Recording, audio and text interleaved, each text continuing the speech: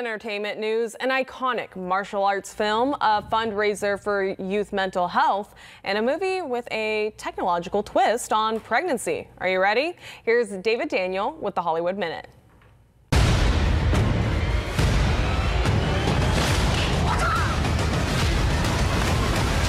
Enter the Dragon, the film that made Bruce Lee an international superstar, is returning to the big screen for its 50th anniversary.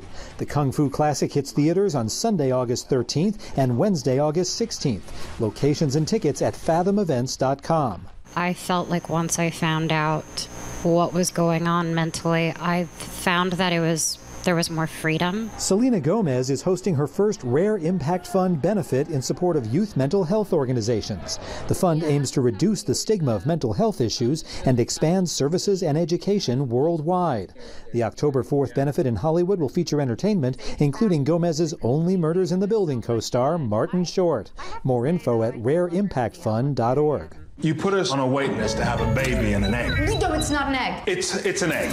Emilia Clarke and Chiwetel Ejiofor star in The Pod Generation as a couple in the near future who decide to go through pregnancy by way of an artificial egg-shaped womb. The tech-paved path to parenthood leads audiences to theaters this weekend.